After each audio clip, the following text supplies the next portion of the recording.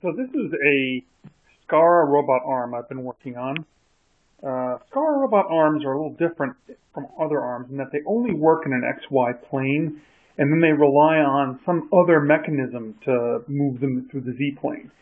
In this case, what I'm doing is I've got joint 1 and joint 2, the shoulder and the elbow, controlling the XY plane, and I'm going to use this wrist joint to move stuff in the Z plane when I figure out sort of what kind of end effector I want to put on there.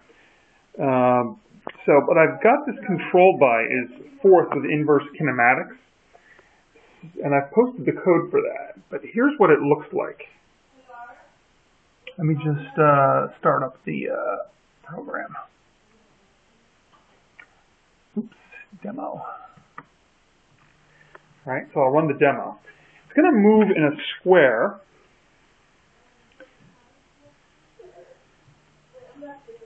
Back to the origin point. And then it's going to move diagonally to show the smooth diagonal movements. Move back, across, then it's going to move diagonally again, and then move back across. And if I wanted to, I could probably do some curves, but that's basically a square with two diagonal lines.